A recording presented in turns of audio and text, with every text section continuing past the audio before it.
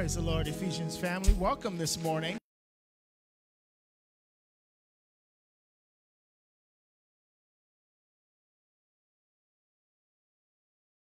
I am so excited to be here today. Come on, let's stand to our feet. Come on, let's stand to our feet. I'm ready to praise the Lord. In fact, I'm so ready to praise the Lord. I found a scripture about it. We're going to read Psalms 113, and we're going to go from the New American Standard Version. It says, praise the Lord. Praise, O servants of the Lord. Praise the name of the Lord.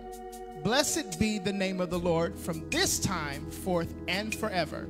From the rising of the sun to its setting, the name of the Lord is to be praised. The Lord is high above the nations. His glory is above the heavens. This is the part right here. Who is like the Lord our God? Who is enthroned on high? Who humbles himself to behold the things that are in heaven and in the earth? He raises the poor from the dust, and he lifts the needy from the ash heap. He makes them to sit with the princes of his people. I'm going to pause here because when I read this, this is for someone. He makes the barren woman abide in the house of the Lord as a joyful mother of children. I'm just going to take a leap here. I'm just going to say this. Maybe there's somebody that's watching this stream or that's in the service today that fits that particular scripture. That you and your husband have been trying to have a child.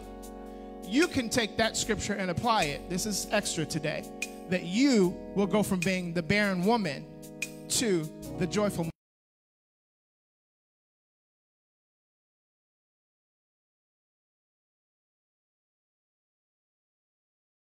You can't have a child, and he'll say, I'll stamp my approval on that. You go ahead and be blessed. I'm going to take you from being poor, and I'm going to let you sit with princes. That's our God. That's our God. Who is like our God? Who is like our God? I'm so grateful for God today. Are you today? Let's pray. Let's bow our heads. Father, this morning we appreciate you. We love you today, God. Lord, we love that we can come into your house and to praise your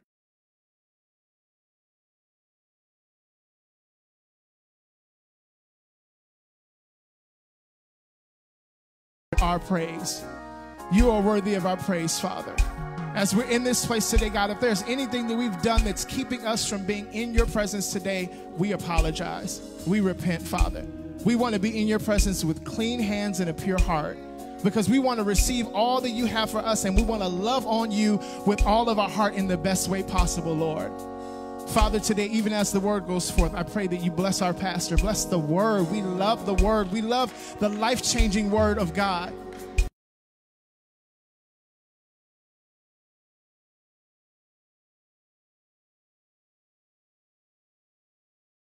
Presence, fruitful in just understanding in our development, Father.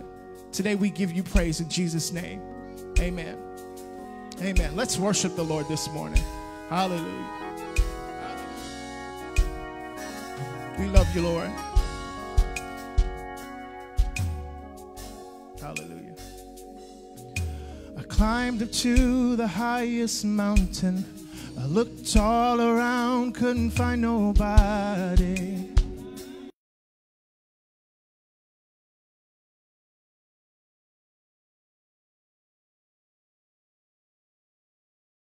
I couldn't find nobody. I went across the deep blue sea. I couldn't find one to compare to your grace, your love, your mercy.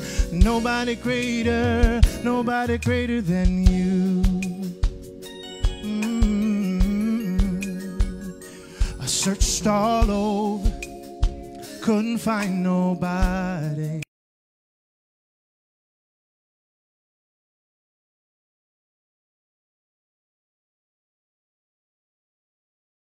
Hallelujah. Nobody greater, no, nobody greater than you.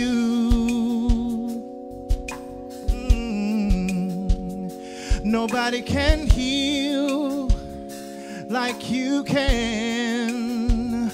Oh, most holy one, you are the great I am. awesome in all your ways, and mighty is your hand.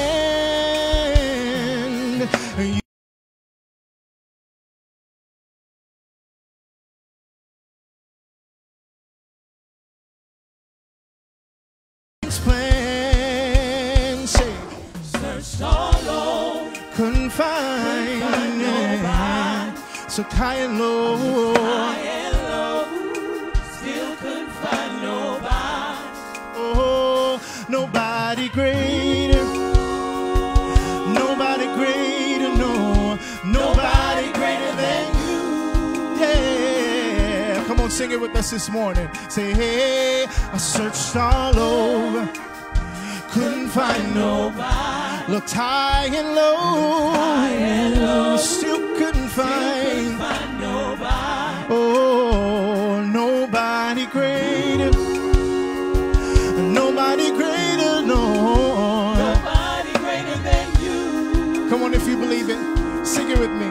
It's simple, it just goes like this. Nobody greater, nobody greater, no, nobody greater than you. Oh, we believe that today. Nobody greater, nobody greater, no, no. Nobody greater. Y'all got that? Come on, I know we know the song, but let me sing it by myself. Say, nobody greater, nobody greater, nobody greater, nobody greater, nobody greater, nobody greater than you. Searched all over the world and couldn't find nobody, no. Nobody.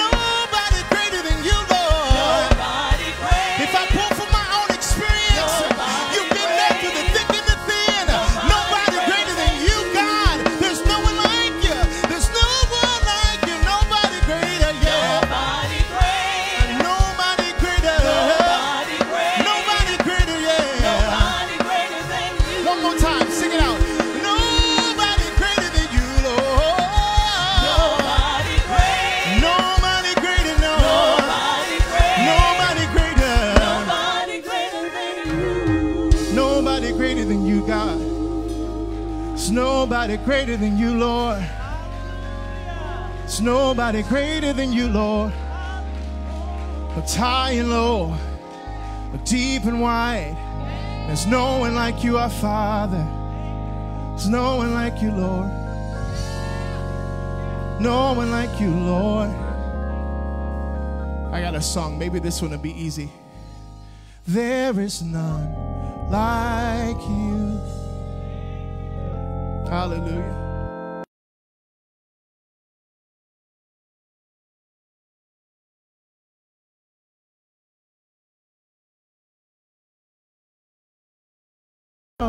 Eternity, Lord, and find there is none like you. If you know this, sing it out with me. There is none, unison. There is none like you. No one else can touch my heart, and no one else can touch my heart like you do. And I can search through all eternity. I can search throughout eternity, Lord, and find there is none, there is none, there is none, there is none. There is none. Yeah, sing that again. There is none, oh no, no, no. There is none, say. There is none like you. 'Cause I searched all over, couldn't find nobody. I looked high and low, still couldn't find nobody. Hallelujah. Nobody greater, nobody greater, no. Nobody greater than you. I'm going to do it again, Jermaine, because it was good to me. I'm going to sing it one more time. Say, there is none like you. Hallelujah. That just blesses my soul. Sing it. No one else can touch my heart like you do. And I can search throughout eternity, Lord, and find there is none. No one in the world, there is none, there is none. Oh, there is none. No one can save, no one can deliver, there is none. The lover of my soul, there is none, there is none. No friend, no companion like you, Lord. There is none, there is none, there is none like you. So one more time, come on, sing it. I searched all over, couldn't find nobody. I looked high and low, still couldn't find nobody. Nobody greater, yeah. Nobody greater, Lord. Nobody greater than you. Say, searched all over, say, get out. I searched all over, couldn't find nobody. Looked high and low, still couldn't find nobody. Nobody greater.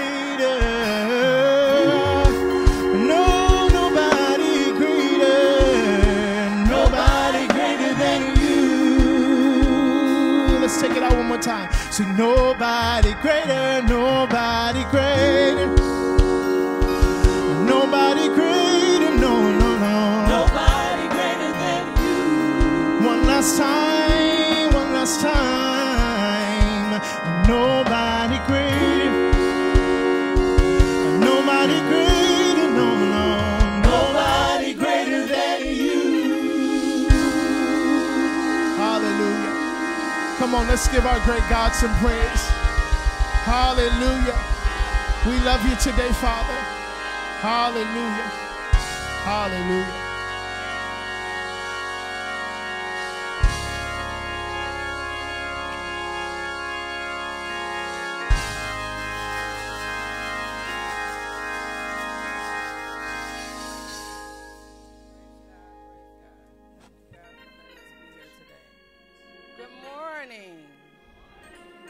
I'd like to say welcome to Ephesians. Thank you for choosing us today.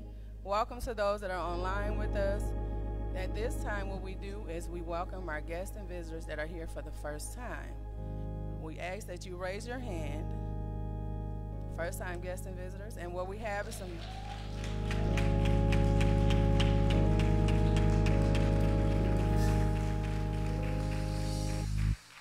The young ladies are coming around to give you a card. You fill it out and you can put it in the offering basket when we do offering. Also, what we do is welcome you. Usually we do hugs, but because of the corona, what we do is everybody stands up, turns around and just waves at each other. Make sure you acknowledge our guests.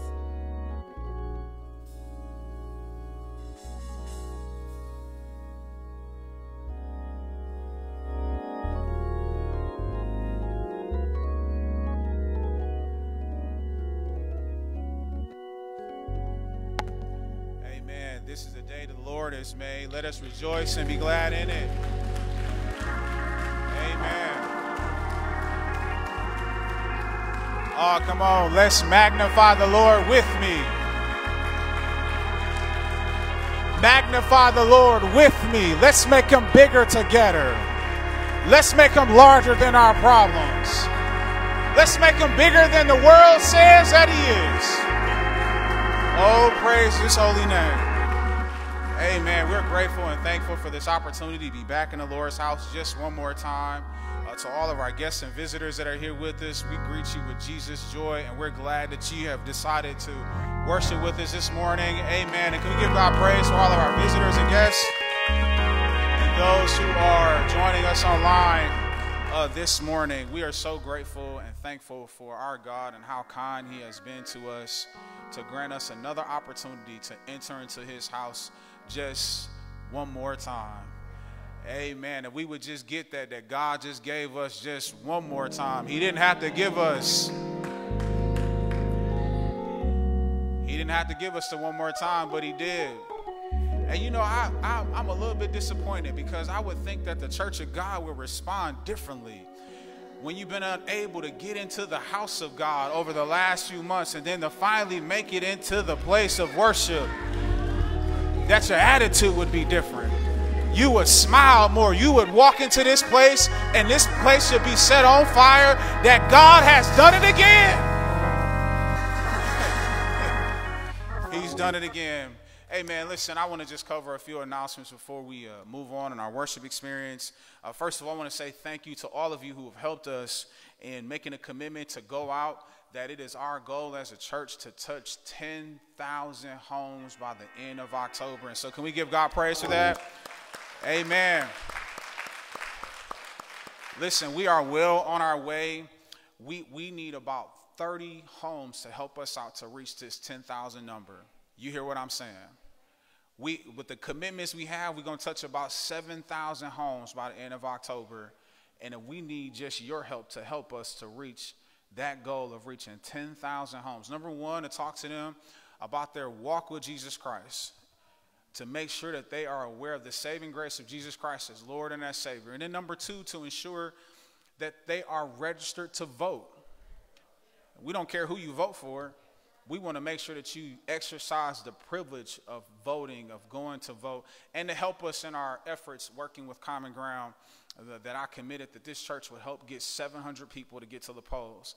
And I'm asking you to help us in that regard by one, going to visit the people in your neighborhood. Listen, 100 houses per 100 households gets us to 10,000. You see how simple that is? If you count the number of houses in your block, it's about probably, if your house is pretty well populated with homes, there's somewhere right around about 20 to 30 homes on one block. How long would it take for you to go up both sides of the street? What if you did one side of the street one week, and then the next week you went to the other side, and each week you just visited one side of the street? Wouldn't take you long to get it done by the end of October. See how simple we made that? You thought it was a lot. Man, the preacher is asking us to go to 100 homes, Minister Fletcher. Like it's just the end of the world. And you know, here's some of the other benefits. Not only do we get to talk to people about the saving grace of Jesus Christ, but you're going to get exercise while you do it. You was looking for a reason to get back in the gym. You didn't feel comfortable because you didn't want to touch the equipment. But guess what? Walking up and down stairs, going from house to house is a great source of exercise. And God has made a way for us to be able to do that. I also want to invite you all this coming Tuesday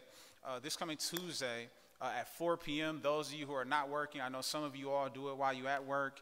We'll ask for your support to watch and join in on Milwaukee Declaration's Facebook page, as I'm grateful and honored to be a part of some of the most prolific voices in the city of Milwaukee to talk about race. And so I'm asking you all to join us on Tuesday. If you look up the Milwaukee Declaration on Facebook, you'll be able to find them.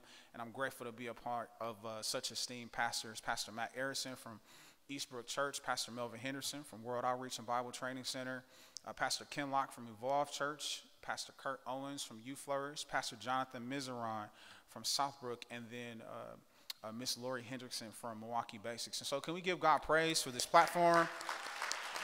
We'll be able to talk to the world about race from a biblical perspective. And we can do it in a respectful manner that we have both sides, both black and white, to have this conversation. And then we'll encourage you all every Monday morning at 7:30 a.m. To join in with Ladies Seat for the morning reflections. That has been a huge blessing to so many people week after week. Amen. Listen, at this time, we're going to prepare to give our very best offering to the Lord. And I'm going to ask if you would, if you don't have an offering envelope in which to give your offering to the Lord, if you would hold your hand high, and one of our ushers will bring to you an offering envelope. You also can give via the Givelify app, and as well as our website, to give to God. Listen, let me read this passage of scripture to you while you're preparing your heart and mind to give to the Lord. Hebrews chapter 12 and verse 11 says this: all discipline for the moment seems not to be joyful, but sorrowful. Yet to those who have been trained by it, afterwards it yields the peaceable fruit of righteousness. Let me read it one more time. All discipline for the moment seems not to be joyful, but sorrowful. Yet to those who have been trained by it, afterwards it yields the peaceable fruit of righteousness. You know, as we're preparing ourselves to give to the Lord this morning, many of us find it to be taxing to give to God. Reason is we haven't disciplined ourselves to do it. But what the Bible has to say to you and I from this particular passage of scripture is that it seems to not be joyful, but sorrowful to those who have not been trained by it. Are you listening to me? Once you have tried God at giving to him the tithe and offering, it becomes a joy to bring to the Lord the tithe and offering, and not sorrowful. You don't walk up to the offering basket sad with a frown on your face. Man, God, I really don't feel like giving this to you. But for those of us that have tried him and tested him at his word, we know that the moment we give to the Lord the tithe and offering, that God has already promised to you and I, that he says that in remaining faithful in it, all nations will call you blessed. He already promised he's going to rebuke the devourer for your sake. But it seems to be not joyful but sorrowful, and the Bible says, and afterwards it yields the peaceable fruit of righteousness. Here it is, listen to me, because every week we talk about this when it comes to giving, and visitors that are here, we like to take the time because we want to be good stewards with the resources God has given to us. That number one, if you have unresolved relationships with another person, Jesus says that when you get to the church and there remember you have an ought with your brother, leave your offering there, go get it straight, and then come back and give it to the Lord. God don't want your mad money. But secondly, he says, bring to the Lord the tithe and offering. And then secondly, here at this church, is pay yourself. Here's the problem that some of us got with this. I'm going back to the same passage of scripture again. It seems challenging to make a budget and stick to it. Because some of us, all we did is we done whatever we wanted to with our money, however we wanted to. And then when things did not work out, we went back to those ace in the hole people that we could go to and beg and borrow and steal to stay afloat. But because we have not been trained to do it, it seems challenging to do. To stick to a budget. To have your money laid out, every single penny laid out from one paycheck to the next for the whole month, and you stick to the budget. It seems tough when you ride down the street, you want to go stop, and it's outside your budget to go get something to eat. You know you got food at home. That didn't match up in the budget. And I'm saying this, church, because listen, more than ever, we as the church of God need to have resources to help people. And so with that being said, the first Sunday in October is going to be our Big Give Sunday. I'm looking for every single person that's a part of this church to trust the Lord that all of us will tithe together and to give over and above your normal tithes and offering, because we're going to be replacing the roof on the 510 building. Did you hear what I said? I didn't say it was contingent on your giving. We planning to do it anyway. I mean, it's already scheduled to be done. But what we as a church want to be able to do is not use our reserves to do it. And we want you to take part in the joy of being able to help add to God's house. As God keeps adding to this church, our young people need a place to worship. We're not going to invest the money to renovate the lower level and eventually the upstairs of the building, and the roof needs to be replaced. We ain't got no leaks coming in the building, but it's been on there for 30 years. Why wait until you start seeing leaks, Terrell? Why not be proactive that when God burdens your mind and heart to say, get it done? Listen, this is a word for somebody. He told you already to go buy winter tires. And you're like, no, I'm going to just wait till, then you wait till you get a flat tire. Then you like, go get a used tire from somewhere. And you like, oh, I'm going to just spend $30 on this tire. Then you put it on, and then the snow fall, and then you're like, man, I'm swerving all over the place. I can't even pull off on the sidewalk to get no. Do I got a few witnesses in here? I ain't the only one that have been there. The preacher ain't got no problem in telling the truth on himself. But on this Sunday, hear me well, I want you to make a sacrifice to do it. And in that, on that particular Sunday, what we want you to do is those of you who give in cash or check to put it in this offering envelope that says special offering. This is going to help our finance committee know that those dollars are to be set aside. Those of you who give through through the Givelify app, you can give in the section that says capital campaign. And our intention is that the dollars that are raised over and above that, of what it costs to replace that roof, we're going to be setting those dollars aside to renovate the lower level so that our young people have a space for them to be able to worship that they feel is their space. That's for them. Listen, can we just give God praise for just vision and moving forward? See, I know the problem, Dorothy. I know why they responding this way. You done always been a part of Ephesians Missionary Baptist Church that you don't know. Not every church moving ahead still planning to do stuff. It's a whole lot of them just trying to figure out how to keep their doors open. But God's got mission in front of us. And we ain't going to sit on the sideline and just keep scraping to get by, because there's still some souls that need to be won, that need to still know about the good. I'm trying to slow down. See, I'm glad Brother David here so he can hear about the testimony, because he don't know what the Lord has done. See, Brother David had some folks come in and come look at the roof over at the 510 building. One person came in and said it was going to cost $30,000, Brother Grant. Another person came in and said, well, it's going to cost $23,000. And I leaned on an older established gentleman here at our church to say, hey, could you help us with some men we're going to be introducing here soon as trustees of this church? And I said, could you help us find somebody who can help, replace the roof over there? We don't want to be waiting until water comes swerving down the roof. And then we got to look at the nice benches that been there since 1997 when that building was built and say, oh, Lord Jesus, what if we just would have done it sooner? But we ain't going to wait till that has to happen.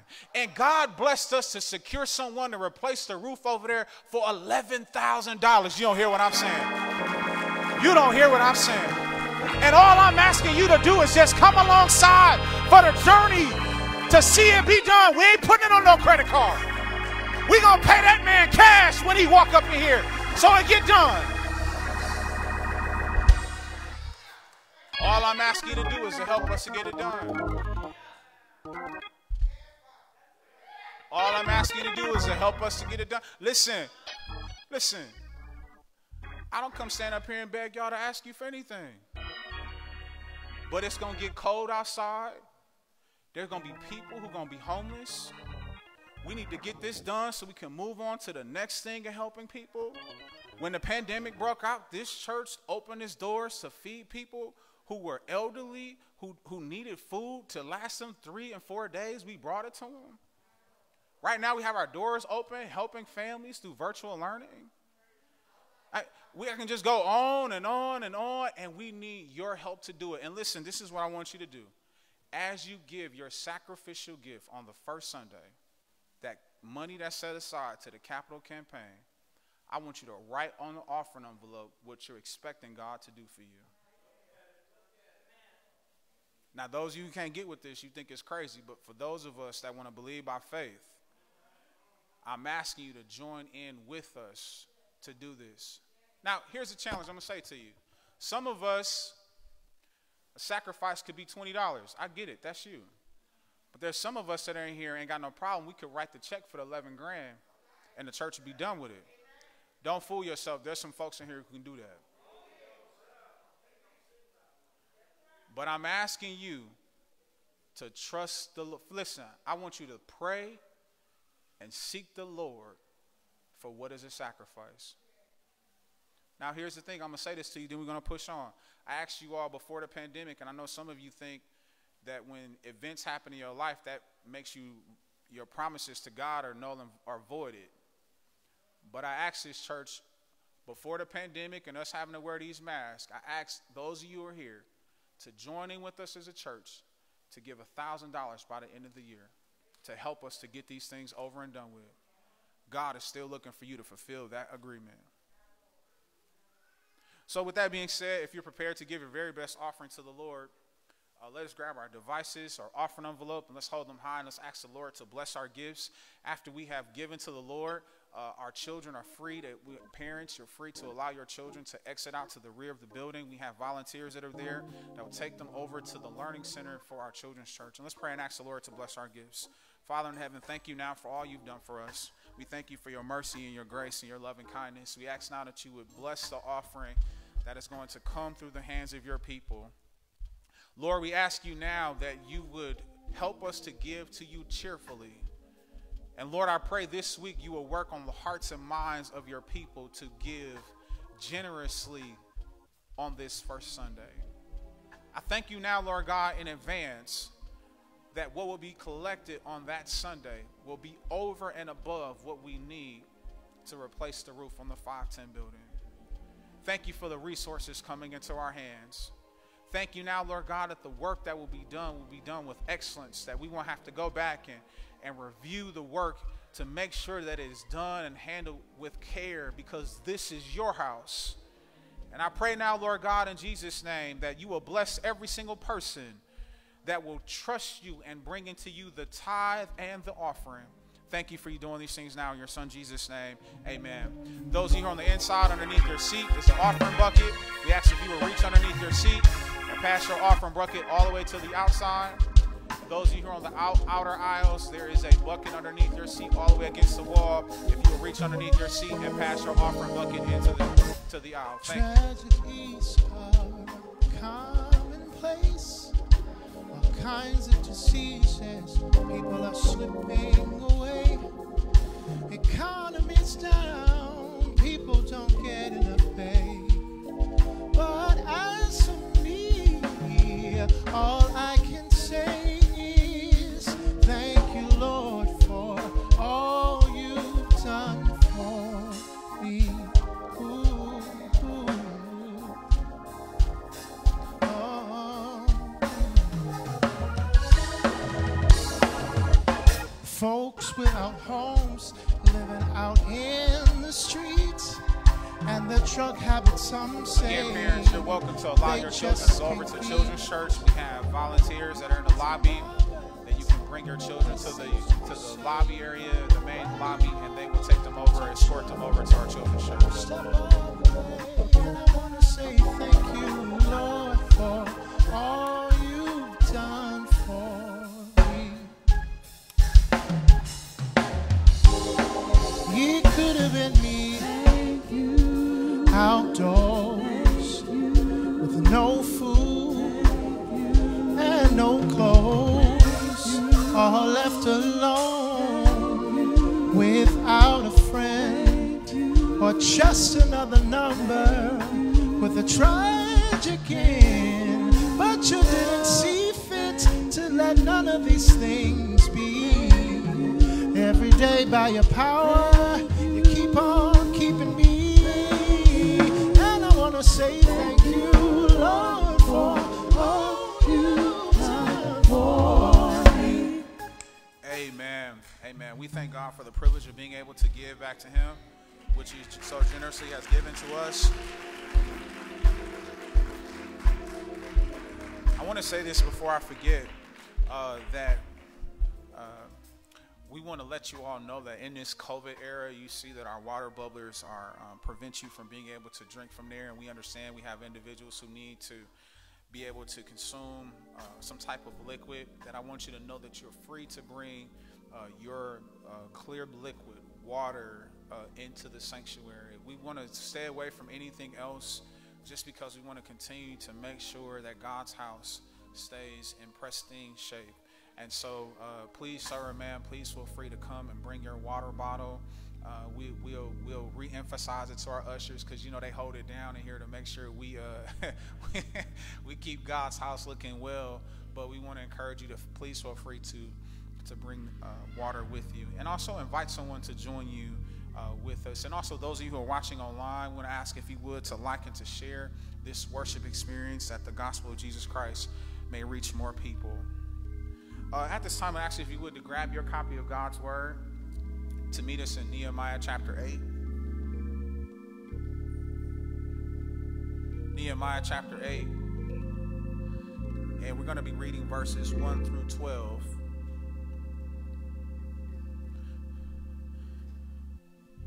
And I want to just say happy birthday to all of the September birthdays and all of the anniversaries that have taken place in the month of September. Sheena, I gotta say, Kenny raised the bar real high on me, man.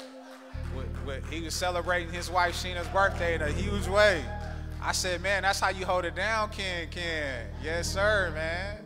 Yes, sir. And you know, and I'm grateful to God that we can celebrate seeing young people happily married. That marriage is a beautiful thing. Amen. Nehemiah chapter 8, and we're going to continue in our series of rebuilding the city. If you happen not to have a copy of God's Word, you'll see it on the screens around you. Nehemiah chapter 8, we're going to read from verses 1 to verse 12. And I'm going to be reading from the New American Standard Bible, and it says these words. And all the people gathered as one man at the square which was in front of the water gate. And they asked Ezra the scribe to bring the book of the law of Moses, which the Lord had given to Israel. Then Ezra the priest brought the law before the assembly of men, women, and all who could listen with understanding on the first day of the 7th month. He read from it before the square which was in front of the water gate, from early morning until midday, in the presence of men and women, those who could understand, and all the people were attentive to the book of the law. Lord Jesus, do you see that? They were attentive. They were listening. They were dialed in. Ezra the scribe stood at a wooden podium, which they had made for the purpose. And beside him stood Matthiah, Shema, Ananiah, Uriah, Hilkiah, Manasseh on his right hand, and Pedaiah, Mishael, Micaiah, Hashum, Hashbaddanum. That name I really had trouble with. Zechariah and Meshullam on his left hand. Ezra opened the book in the sight of all the people, for he was standing above all the people. And when he opened it, all the people stood up. And then Ezra blessed the Lord, the great God, and all the people answered, Amen, amen. While lifting up their hands, they bowed low and worshiped the Lord with their faces to the ground. Also Jeshua, Benai, Shabiah, Jamin, Akua, Shephathani, Hodiah, Messiah, Kelida, Azariah, Jozabad, Hanah, Peliah, the Levites, explained the law to the people while the people remained in their place. They read from the book, from the law of God, translating to give the sense so that they understood the reading. Then Nehemiah, who was the governor, and Ezra the priest, and the scribe, and the Levites, who taught the people, said to all the people, This day is holy to the Lord your God. Do not mourn or weep, for all the people were weeping when they heard the words of the law. Then he said to them, Go, eat of the fat, drink of the sweet, and send portions to him who has nothing prepared, for this day is holy to our Lord. Do not be grieved, for the joy of the Lord is your strength.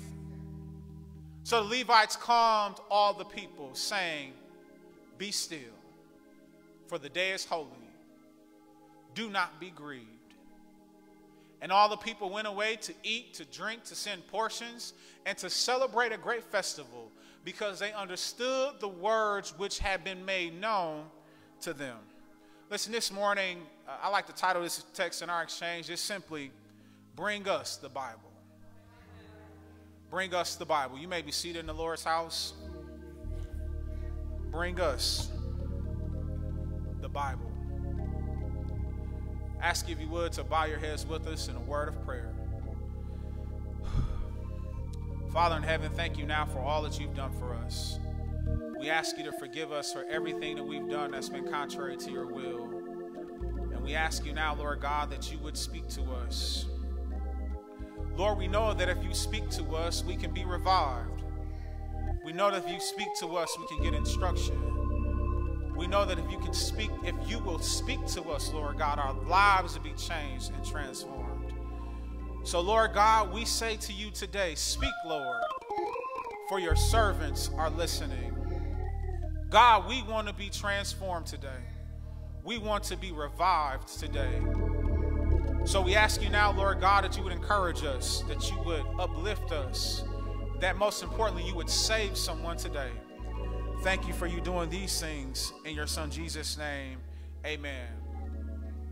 A blind boy sat on the steps of a building with the hat at his feet. He held up a sign which read, I am blind, please help. There were only a few coins in his hat and spare change from people as they hurried by him, that all of a sudden there was a man who walked by, simply put his hands in his pockets and found the spare change that he had to add to the young boy's collection that was in his hat. And soon, as he began to start to walk away, he thought about it. That he turned around, he took the sign that was in the young boy's hand and flipped it around. And on the backside, he wrote something else and stuck the sign back in the blind boy's hands. Soon, as the young man began to walk away, he stood afar off to examine what would happen. The boy's hat not only began to fill up with change, but it wasn't just simply the money that jingles, it was more of the kind that folds. And so, as it were, as the pace of people who were coming by to contribute began to slow down, the blind boy, with having his senses heightened, began to hear footsteps that were familiar to the ones that came and took the sign out of his hand. That he said, Sir, what did you write on my sign? He said that I only wrote the truth. He said, I said what you said, but in a different way. I wrote, instead of saying that the sign says that I am blind, please help, I instead wrote that today is a beautiful day, but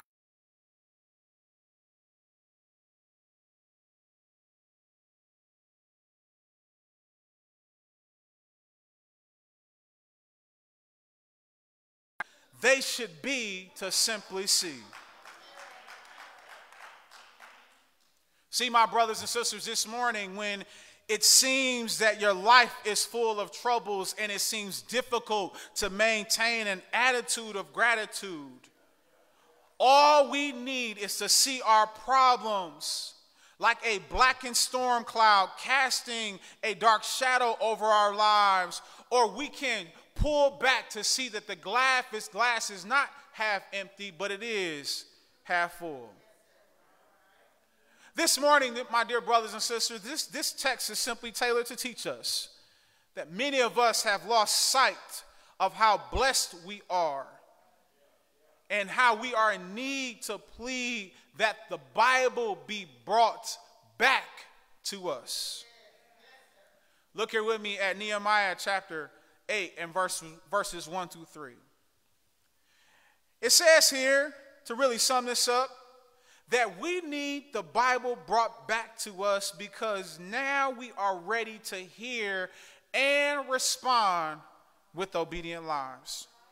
Look here with me at these verses. And all the people gathered as one man at the square which is in front of the water gate. And they asked Ezra the scribe to bring the book of the law of Moses, which the Lord had given to Israel. Then Ezra the scribe, Ezra the priest, brought the law before the assembly of men, women, and all who could listen with understanding on the first day of the 7th month.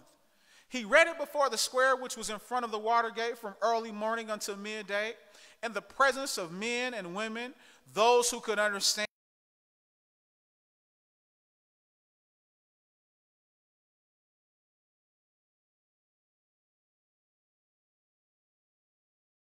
With this particular book of the Bible, what's happening in this narrative is that we get a glimpse to see that sometimes the work that you do, the effort that you give, you won't always see the results immediately. I mean, here's a word right out of God's word to you and I that some things you're not going to see in your lifetime, but you just got to keep working hard to see it come to pass. And here it is one evidence of this, that when King Darius had signed a decree to allow the Jews who were exiled because of their disobedience to return back to Jerusalem, that the Bible shows you and I that in 458 BC, that one of the men who was a part of the original group of people who returned back to Jerusalem from exile was a priest named Ezra. And for 13 years, Miss Todd, he preached the word of God without fail. May I ask you, my dear brothers and sisters, do you have the willingness, the commitment to persevere even when you don't see the results happening right in front of you? This seems to be an anomaly in a microwave society where we look that once we make investments, we should see the results right away. But this morning, the Bible is screaming at us, parents. It's screaming at us, grandparents. It's saying to those that are part of the Ephesians Missionary Baptist Church that even though you may not see the results, just keep on doing the work. Keep on walking down your street, hanging the bags on people's doors, and they may never walk into God's house. Keep on praying with your children when it seems like they're moving more closer to hell than to heaven. Keep on loving your spouse even though they may mistreat you. Because if you keep on doing the work, eventually you may see the results of your labor.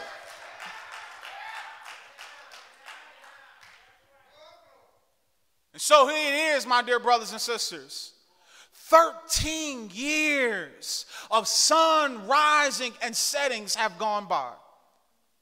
13 years of people who were on the outside of Jerusalem, longing to get back home, to return back to their homes and see nothing but ashes, that their heart is broken. They say to themselves, like you and I, God, if you are who you are, why would you bring me out of my sin to only go to chaos? And here it is, my dear brothers and sisters, when we want to be quick to determine and give a report card that we think is deemed worthy to the preacher,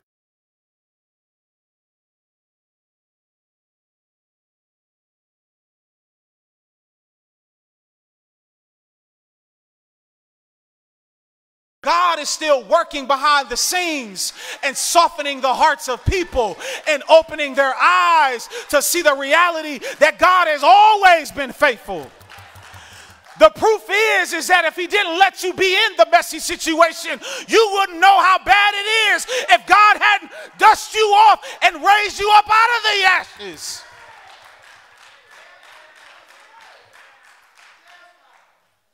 And so it is, 13 years go by.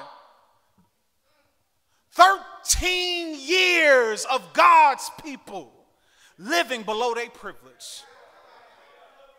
13 years of them living in poverty but wanting to walk with God. 13 years of them talking about God is a good God but not experiencing it. Lord Jesus.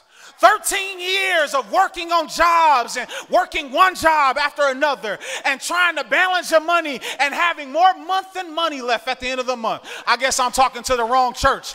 But God is here to remind you, just keep on holding on to his hand. When you think God has let go, he'll let you know, son, I never stop letting you go.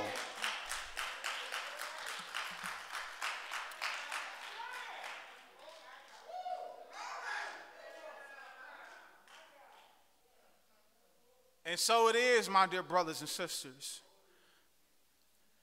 that God shows you and I that until a young man named Nehemiah showed up on the scene, the people were unaware of the potential that was right in front of them.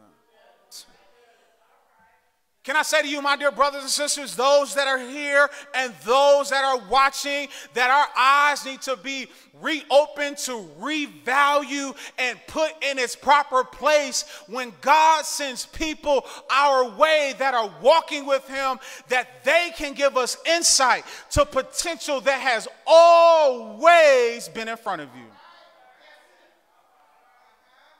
There's so many of us in here right now, we're complaining about the pandemic instead of seeing that there's potential for you to get ahead if you would just open your eyes. God is saying to you, guess what?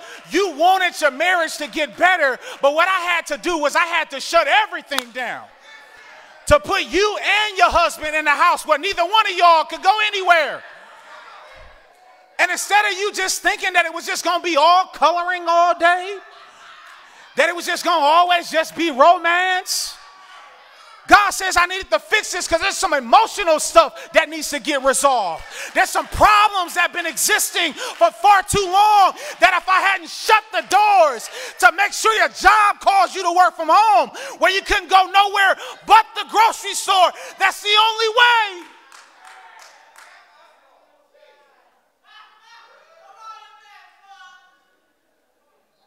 That he could fix it. But here it is, my brothers and sisters. 13 years has gone by. And the people of God have simply settled for having the temple rebuilt, but not their lives.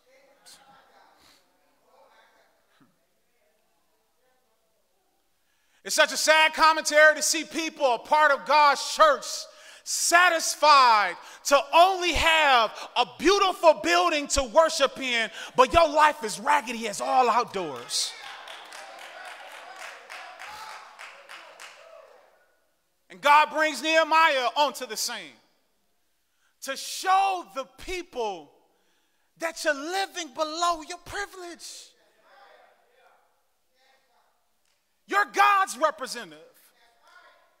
When people people see you, your life is a demonstration of how good that I am. But if your life is a narrative that people will get to see about the type of God I am, God says, I need to hurry up and send Nehemiah. Because your story is telling a lie on me that I'm not a good God.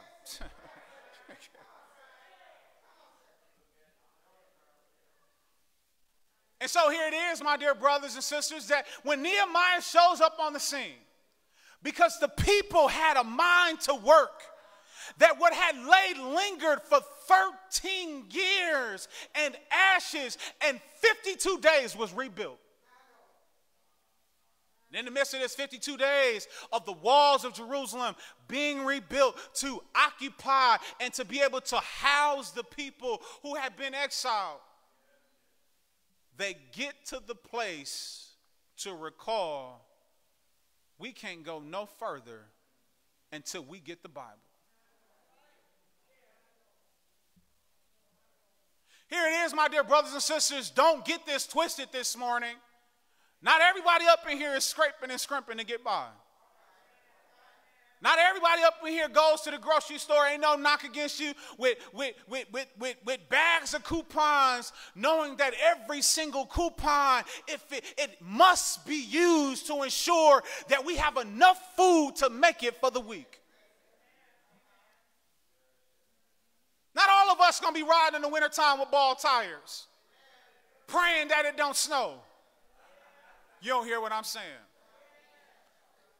Not all of us are praying to God that the moratorium on electricity would just be extended a little bit further. But there are some that are part of the redeemed of God that have prospered, that are making their way through, but they recognize that I've made it just this far, that if I just made it this far and it's only been but by the grace of God, I need God to refuel me for the next leg that he's taking me to. And when I get to that spot, I ain't dumb enough, I ain't stupid enough, I ain't arrogant enough to think I'm going to make it to the next leg unless I get the book down on the inside of me.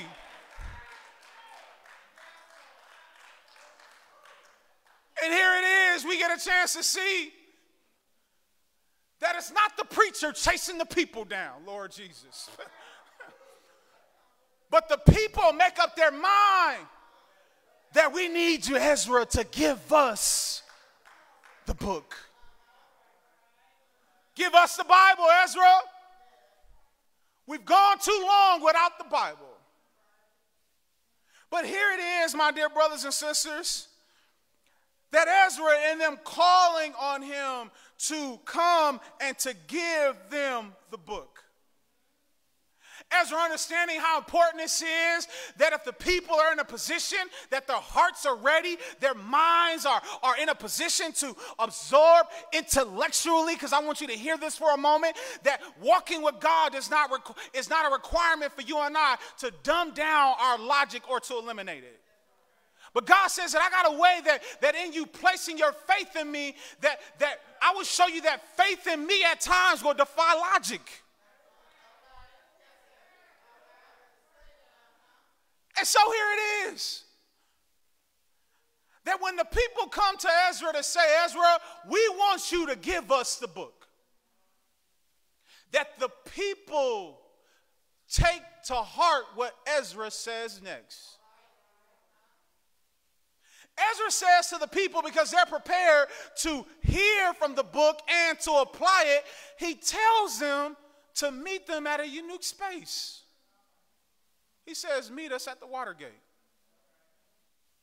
Now, if the people had placed all their hope and all their influence and all their resources in the temple, why wouldn't he have them meet him at the temple?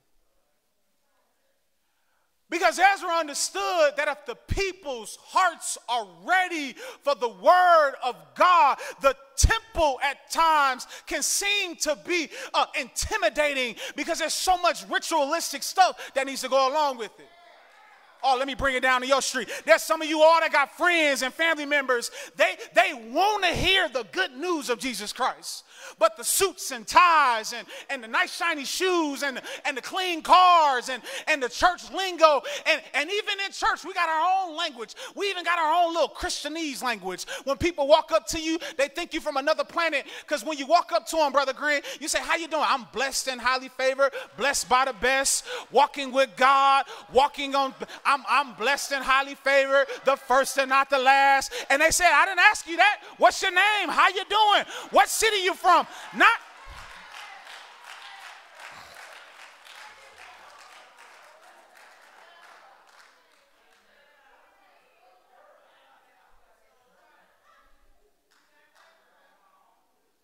But Ezra, he tells the people, meet us at the water gate. When he tells them that this is where they're going to meet at the water gate, the people build a platform for Ezra to stand on and to preach the word of God to them. Let me back up here for a moment. In Nehemiah chapter 7, verses 70 through 73, the Bible shows you and I the proper perspective that people who want the Bible take to do, they invest in the ministry of the Word of God and not simply go and suck dry the ministry of the Word of God. Okay. You don't see it, but keep your Bible open. I'll show you. It's right here. Nehemiah chapter 7, verse 70, some of the heads among the heads of the fathers' households gave to the work. The governor gave to the treasury 1,000 gold drachmas, 50 basins, 530 priest garments. Some of the heads of the fathers' households gave into the treasury of the work 20,000 drachmas and 2,200 silver minas. Here it is, my dear brothers and sisters, that God shows you and I that even in your poverty, you can give sacrificially.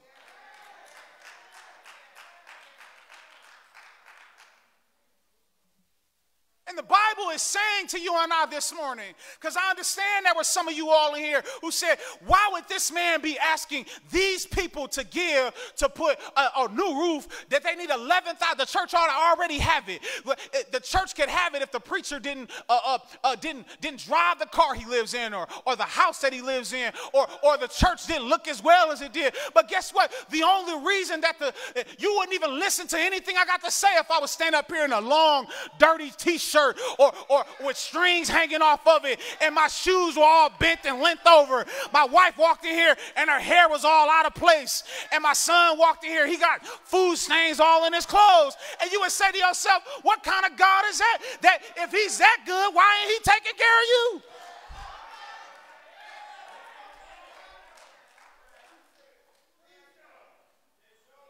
But the sign that the people were ready to hear God's word, they brought an offering. About 2 years ago, if the Lord would have asked me to preach this, I would have been scared of y'all, but I ain't scared of you no more. Because either the word of God is either going to draw you or drive you away.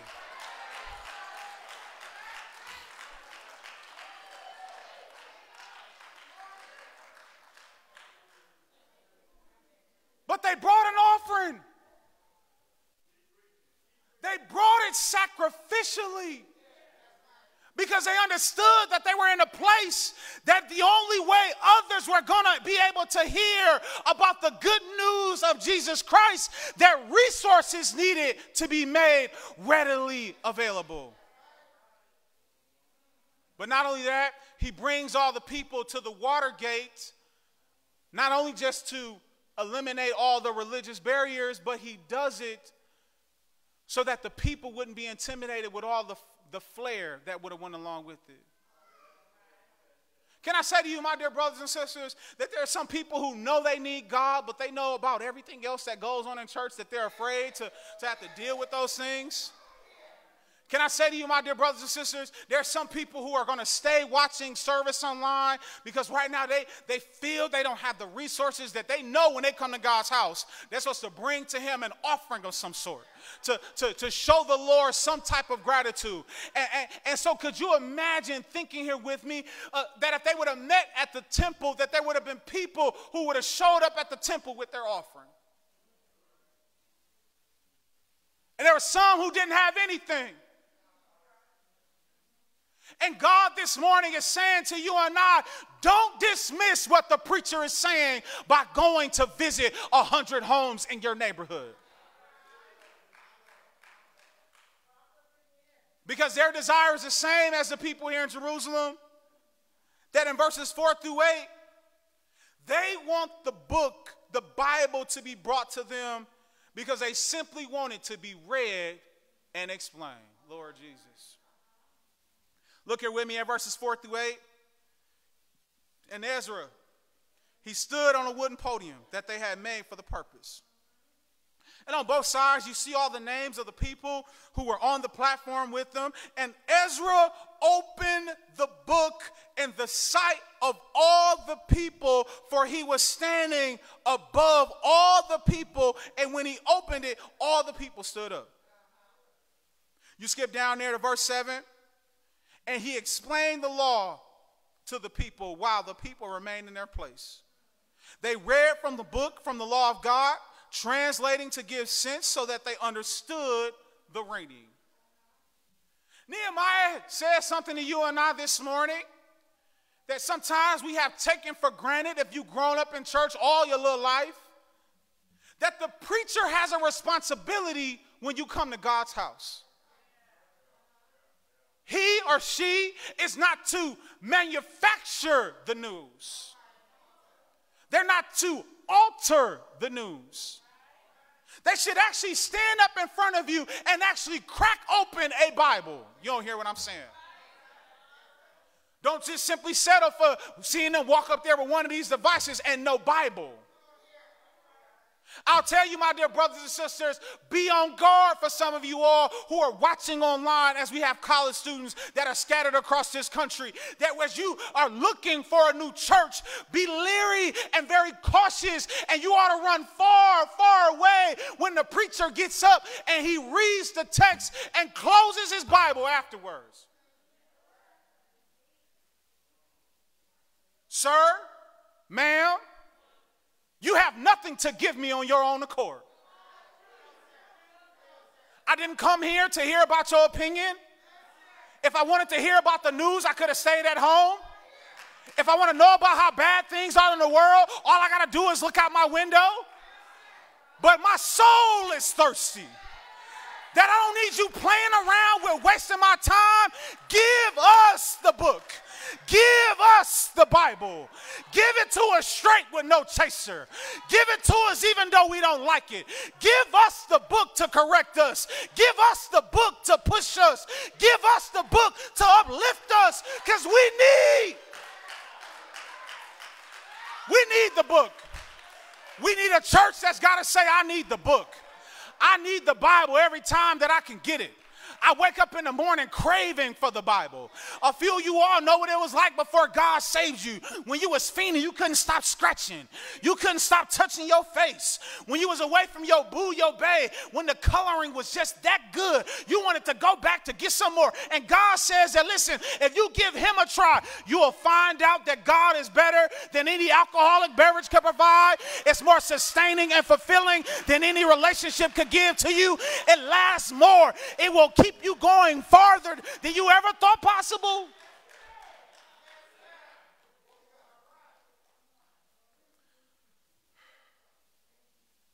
And so it is that the man stood on a platform with 13 other individuals surrounding him, that as he read the book, they translated it so that others could understand. Those of you preachers who are watching or listening online, the people of God don't want to come and just simply hear about how intellectually proudness that you have, or how broad your vocabulary is. We're not in the academy to be impressed. We just simply want to hear the word of God be clearly explained and proclaimed. And so when they read the book, the Bible shows you and I that if you are hungry for the word of God, there are three things you and I should be doing when we come into the house of God. Number one, you and I should be attentive 100% of the time to the word of God being proclaimed. You say, brother preacher, why is that? I worked a long shift last night. I'm tired. Churches, you don't understand, my furniture just ain't as comfortable as these chairs are. My couch is a little lumpy, and I don't even really get as comfortable as I do. And some of us find ourselves, the only place we go to sleep and get comfortable is in God's house. I almost want to go walk down there and see, is there a stool underneath there for you to prop your feet up and an invisible recliner that just like gets you that comfortable to go to sleep every time you come to God's house? Shouldn't you at some point begin to question, God, why is it that every time I come to the Lord's house, I get that comfortable to go to sleep? Drove all this way, came across town to get here and go to sleep? You could have did that in your car.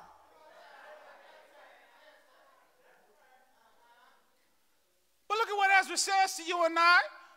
When we come to hear God's word, we should be attentive for three reasons. Number one is to honor God. I came here attentive. I came here dialed in. I came in with my notebook or note-taking device. That's a word for somebody, because you shouldn't just come to God's house to be entertained and think that you're going to retain what the Lord unveils to you. But if your life is moving towards purpose, when it's moving towards transition, you should be making notes to yourself of the things that the Lord reveals to you. You should stay attentive, number two, for your own soul's nourishment. And then number three, you should stay attentive to encourage the preacher. I can't tell you how many preachers there are, awesome proclaimers of God's word, ready and prepared to preach God's word. And they stand up in front of the people, and it's almost like they came from Krypton and Superman, or is they cousin. Because they sitting out there with laser beam eyes that just will look at you to mean mug you to hurry up and sit down. It's almost as if they're allergic to smiles. They look at you as if you don't hurry up, brother preacher, by the time that the Packer gang gets up and going, me and you going to have some talking words in the parking lot. But lastly, let me show you, my dear brothers and sisters, two things, and I'm out your way.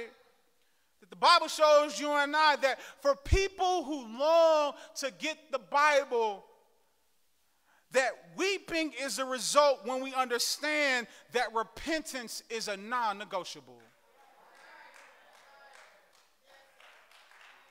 I didn't just cuss. Repentance still needs to be talked about in churches.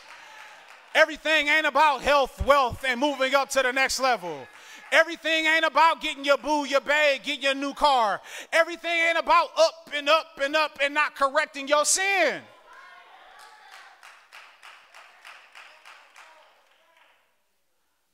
But when Nehemiah and these men simply stood up, read the Bible, explained it to the people in a way that they could understand. Verse 9 says they started weeping.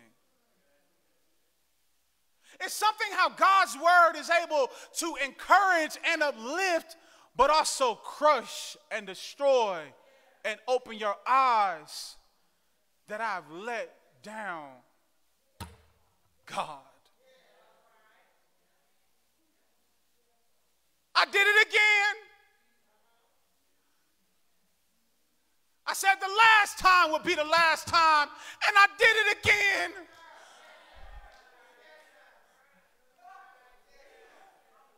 It will cause you to weep and to cry and to whimper and have your heart broken that I've caused my family to stumble again.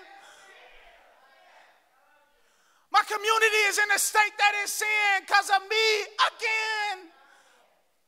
Dare I say, my marriage is not moving along, but crumbling more because of me again and again and again. And God says to you and I that if you would come with an attentive heart, if you would come with a heart to hear from the preacher, if you would come in a way to honor God, God has a way that when simply the Bible is read, it ought to just break your heart. The people wept collectively, corporately, profusely, because they were all guilty as charged. Nehemiah says, there ain't enough just to cry. God ain't moved by your tears. Cry him a river if you want to, and not repent. It ain't moving God none.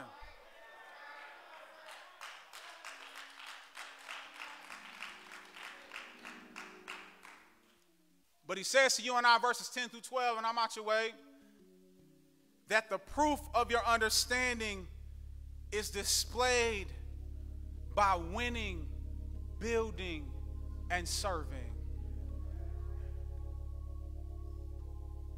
As the people began to weep and to mourn because the gravity of their sin had come to their knowledge, foreknowledge, and understanding, that Ezra goes and says to them, this is a holy day to the Lord.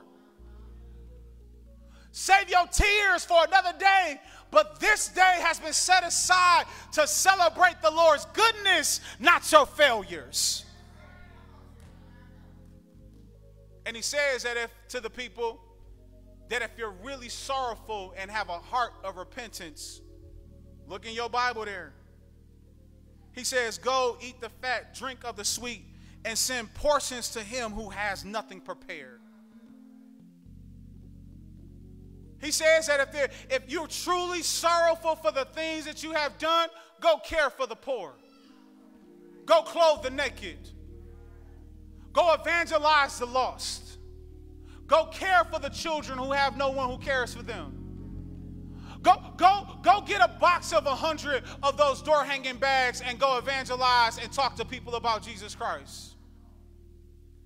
Because this is what happens when the people ask that the Bible be brought back.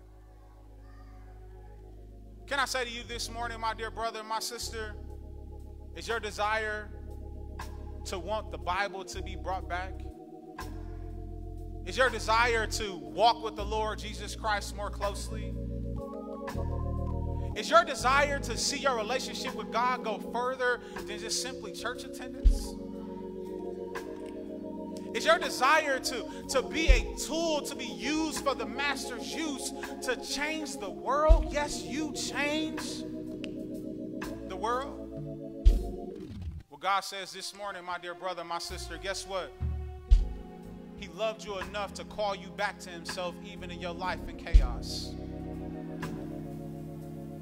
He loves you enough that he doesn't want you to go get your sins together and then come to him. He wants to take you just as you are. The Bible says that God loved us in this way, that he demonstrated his love for us, that while we were yet sinners, Christ died for us.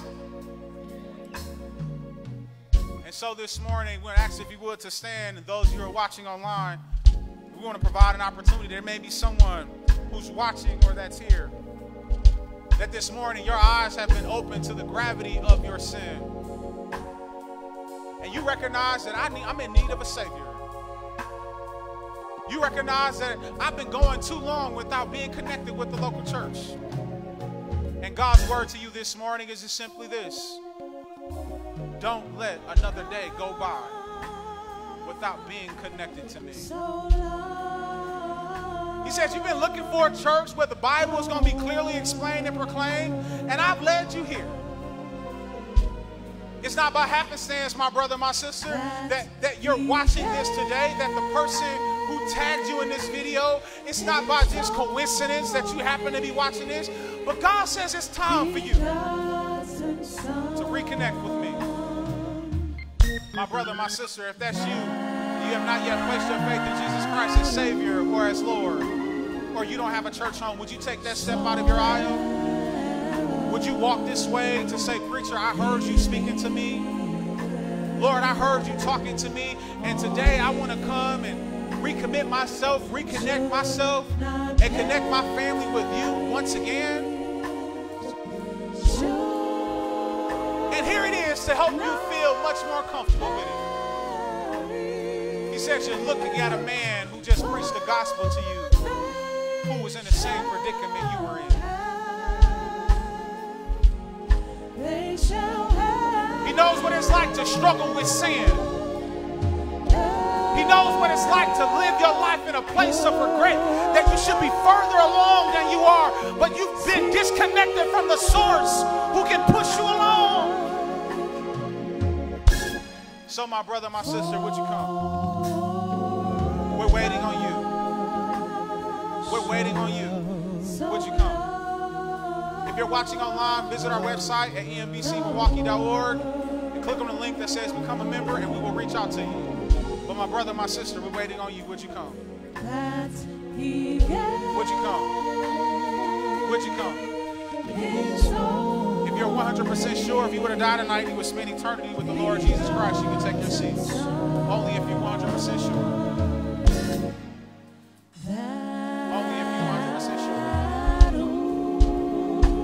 Amen. We're all on our way to heaven. Let's give God some praise this morning for the word of God. We have discharged our duty, yet there is still room at the cross.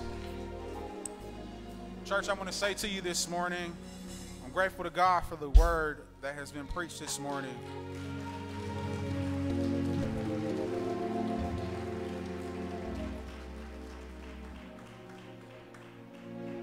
But I want to say to you this morning, don't come to God's house out of habit, out of routine.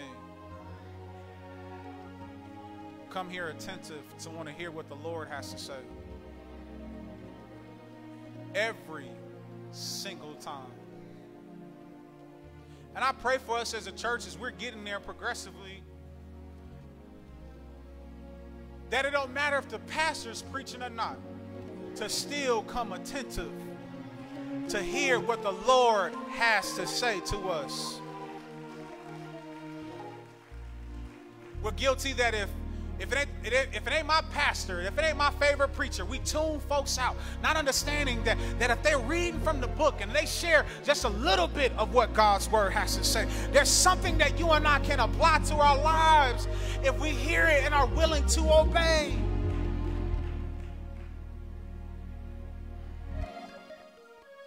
And I'm telling you, my dear brothers and sisters, the reason behind this is Jesus put it this way. He says that man can't live by bread alone, but by every word that proceeds from the mouth of God. We're grateful and thankful for this time of us being together and this time of sharing. I want to ask you all to invite 3 people to bring to church with you every week, or to invite to join us online. And I'm asking you also to be praying for us as a church, and praying for me this week. Is this week I'm going to be meeting with some people. As you all know, last year, those of you who are visitors that are visiting with us, last year we opened up our learning center to house people who are homeless. And this year, because of the coronavirus, and also we've also already committed ourselves to serving in a different way, not our homeless, but our young people and these families, that we're not going to be able to open our space to do it this year. But I'm asking you all to be praying with me and praying for me, that this week when I have that meeting with them, we're going to find something for us to do to help those that are homeless, that are out sleeping outside in this middle of this cold, very cold winter. Amen, Sister Jarnetta. We ought to be excited when God give us an opportunity to be able to go serve the least, the lost, and the left out. I love the way the old songwriter says, thank you, Lord. It could have been me outdoors with no shoes, no clothes, all left alone, without a friend. Only just a number, but God, all I want to say is just Thank you, Lord. And so, church, I'm asking you just to be praying with us. That I don't know what the Lord's going to lead us to do, but we're going to do something to help these people this year. Because, my brother, my sister, listen, I can't do nothing but borrow his lines. You get sick of me if you want to, but the man's made such an impact on my life. He'll always say, Reverend Joe Todd, that when you help other people, all you're doing is paying yourself.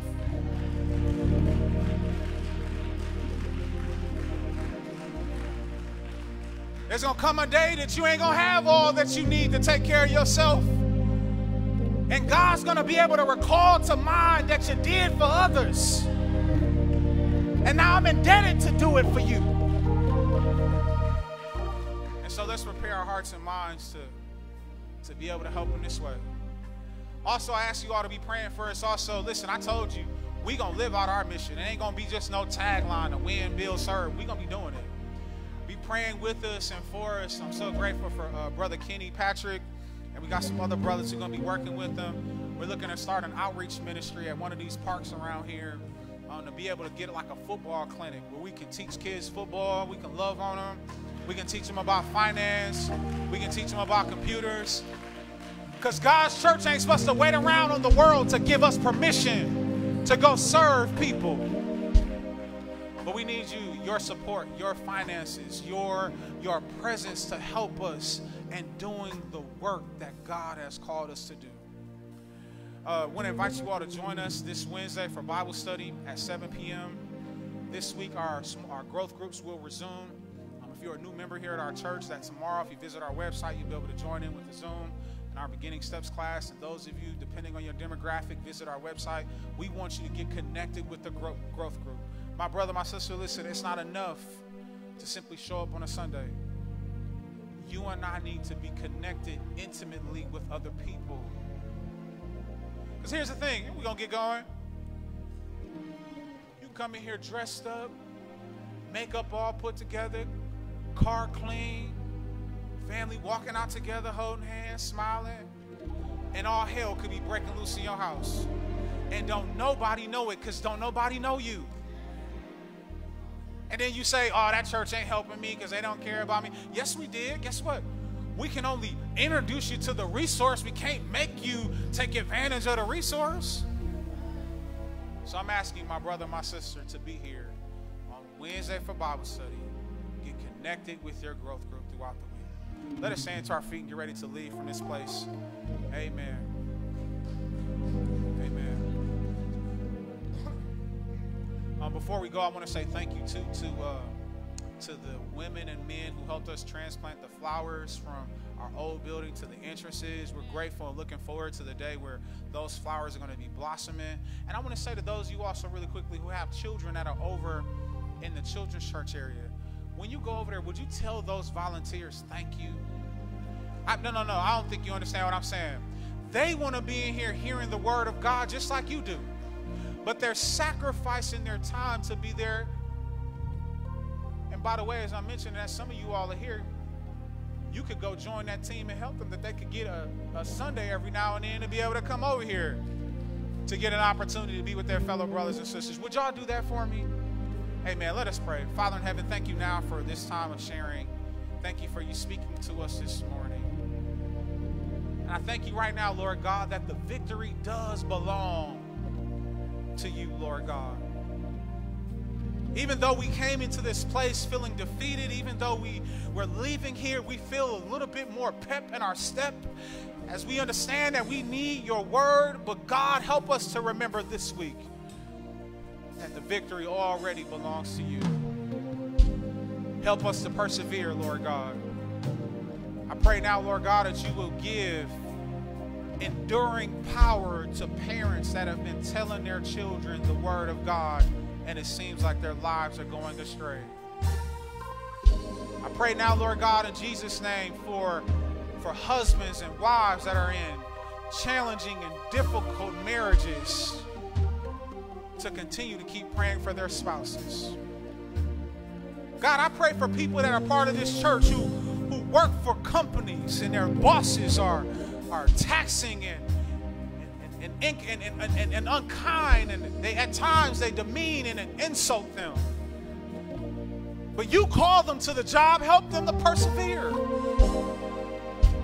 Strengthen our business owners, Lord God. That if you brought them this far, you're not going to leave them behind. We ask you now that we leave this place, but never from your presence. Be with us. Watch over us. Speak to us even this week. We thank you for you doing these things in your son Jesus' name. Amen. God bless you all. You all have a great afternoon.